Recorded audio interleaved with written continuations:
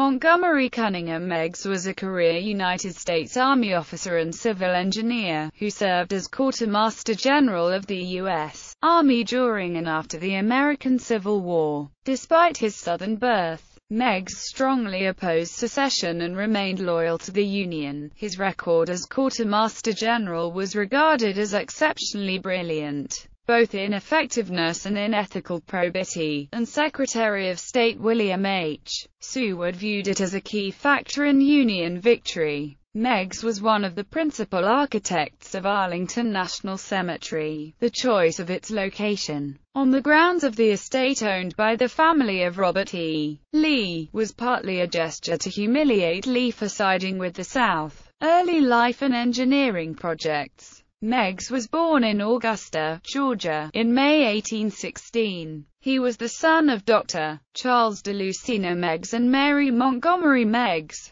His father was a nationally known obstetrician and professor of obstetrics at Jefferson Medical College. His grandfather, Josiah Meigs, graduated from Yale University, and later was president of the University of Georgia. Montgomery Meigs' mother, Mary, was the granddaughter of a Scottish family from Bridgend which emigrated to America in 1701. Meigs' father apprenticed as a physician in Philadelphia until 1812, at which time he moved to Athens, Georgia. He enrolled at the University of Pennsylvania in 1815. The same year he began to practice medicine in Georgia. Charles Meigs received his M.D. from the University of Pennsylvania in 1817, and that summer he moved his family, which now included one-year-old Montgomery, to Philadelphia and established a practice there. The Meigs family was wealthy and well-connected, and Charles Meigs was a strong supporter of the Democratic Party. Meigs had extremely good memory, and his father instilled in him a sense of duty and the desire to pursue honorable causes.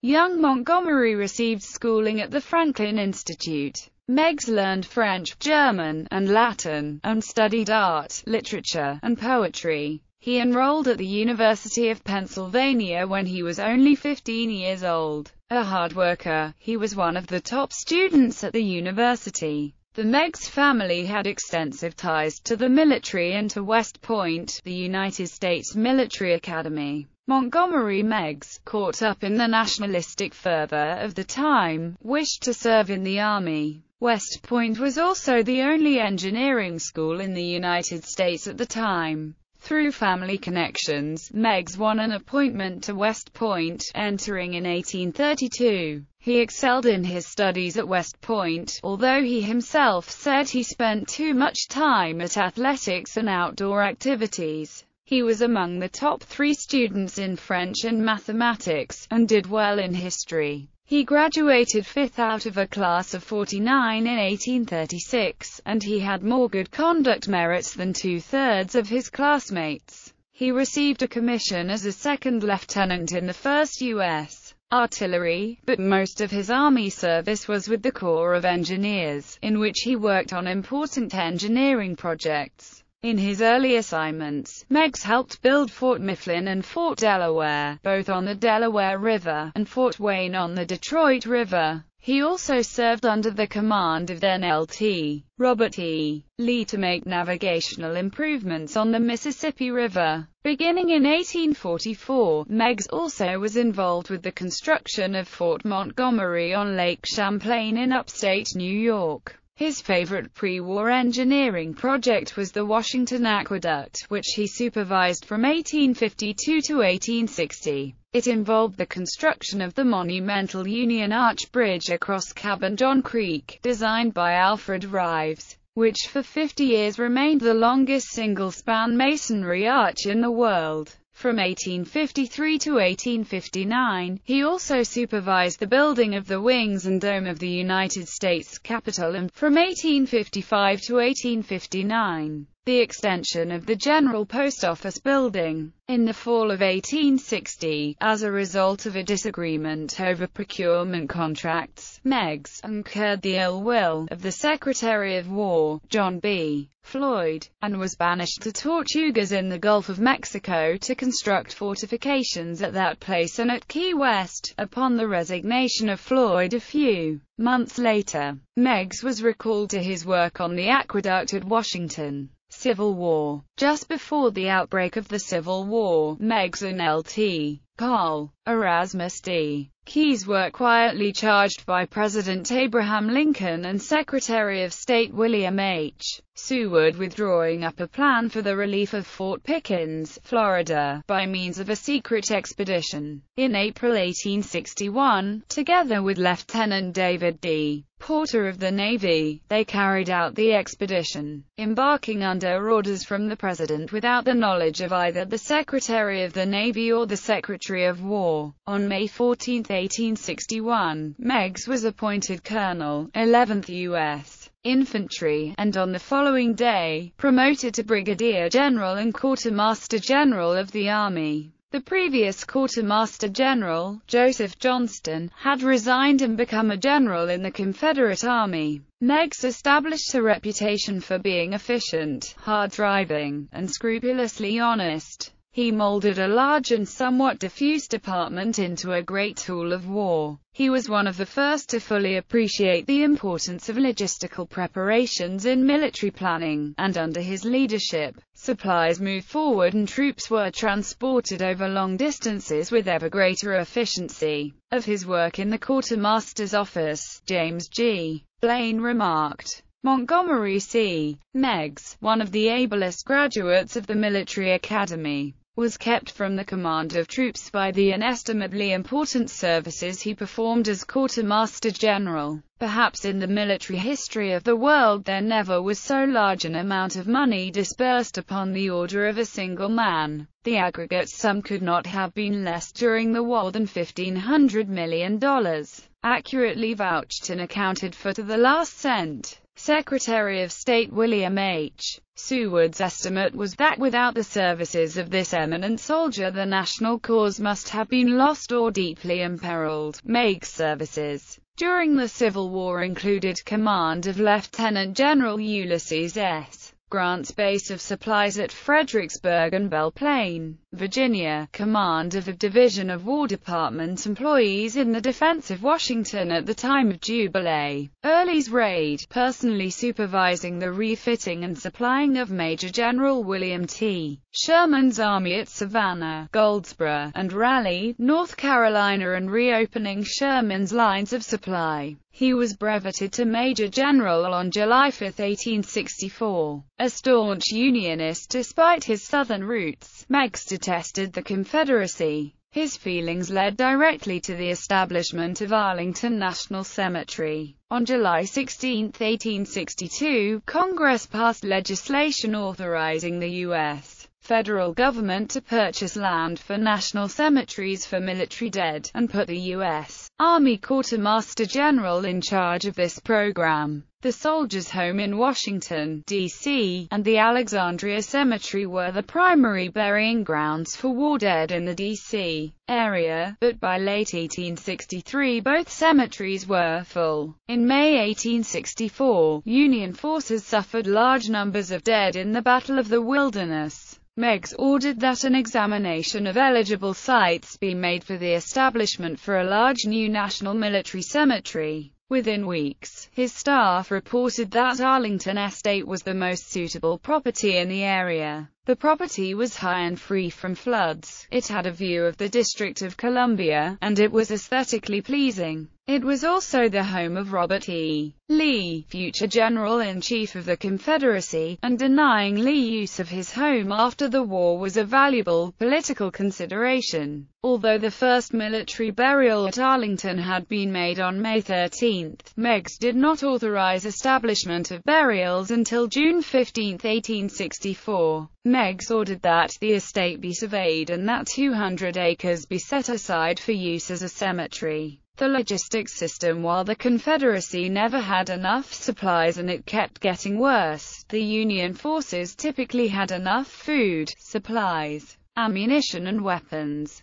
The Union supply system, even as it penetrated deeper into the South, maintained its efficiency. Historians credit the achievements to ʻmɛɡz. Union quartermasters were responsible for most of the $3 billion spent for the war. They operated out of 16 major depots, which formed the basis of the system of procurement and supply throughout the war. As the war expanded, operation of these depots became much more complex, with an overlapping and interweaving relationship between the army and government-operated factories, private factories, and numerous middlemen. The purchase of goods and services through contracts supervised by the quartermasters accounted for most of federal military expenditures. Apart from the wages of the soldiers, the quartermasters supervised their own soldiers, and cooperated closely with state officials, manufacturers and wholesalers trying to sell directly to the army, and representatives of civilian workers looking for higher pay at government factories. The complex system was closely monitored by congressmen anxious to ensure that their districts won their share of contracts. Wartime deaths. In October 1864, his son, First Lieutenant John Rogers Meigs,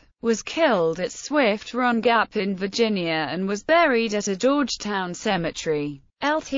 Meigs was a part of a three-man patrol which ran into a three-man Confederate patrol. Lt. Meigs was killed, one man was captured, and one man escaped. To the end of his life, Meigs believed that his son had been murdered after being captured, despite evidence to the contrary. The younger Meigs was laid to rest in Oak Hill Cemetery in Georgetown in Washington, D.C. Both Abraham Lincoln and Secretary of War Edwin M. Stanton attended the interment. Meigs was also present for Lincoln's death. At 10 p.m. on the evening of April 14, 1865, Meigs heard that William Seward had been attacked by a knife-wielding assailant. Meigs rushed to Rogers' house, Seward's home on Lafayette Square just across the street from the White House. Shortly after arriving at Seward's home, Meigs learned of the shooting of Lincoln. He rushed to the Peterson House across from Ford's Theater, where Lincoln lay dying. Meigs stood at the front door of the house for the rest of the death watch. He alone decided who was admitted to the house. When Lincoln died at 7:22 a.m. on April 15, Meigs moved into the parlor to sit with the president's body. During Lincoln's funeral procession in the city 5 days later, Meigs rode at the head of 2 battalions of Quartermaster Corps soldiers. Role in developing Arlington National Cemetery. Meigs played a critical role in developing Arlington National Cemetery, both during the Civil War and afterward. Although most burials initially occurred near the Freedmen's Cemetery in the estate's northeast corner, in mid-June 1864 Meigs ordered that burials commence immediately on the grounds of Arlington House. Brigadier General René Edward de Rossi was living in Arlington House at the time and opposed the burial of bodies close to his quarters, forcing new interments to occur far to the west. But Meigs still demanded that officers be buried on the grounds of the mansion, around the Lee's former flower garden. The first officer burial had occurred there on May 17. But with Meigs' order another 44 officers were buried along the southern and eastern sides within a month. By May 31, more than 2,600 burials had occurred in the cemetery, and Meigs ordered that a white picket fence be constructed around the burial grounds. In December 1865, Robert E. Lee's brother, Smith Lee, visited Arlington House and observed that the house could be made livable again if the graves around the flower garden were removed. Meigs hated Lee for betraying the Union, and ordered that more burials occur near the house to make it politically impossible for disinterment to occur. Meigs himself designed and implemented most of the changes at the cemetery in the 15 years after the war. In 1865, for example, Meigs decided to build a monument to Civil War dead in the center of a grove of trees west of the Lee's flower garden. U.S. Army troops were dispatched to investigate every battlefield within a 35-mile radius of the city of Washington, D.C. The bodies of 2,111 Union and Confederate dead were collected, most of them from the battlefields of 1st and 2nd Bull Run, as well as the Union Army's retreat along the Rappahannock River. Although Meigs had not intended to collect the remains of Confederate war dead,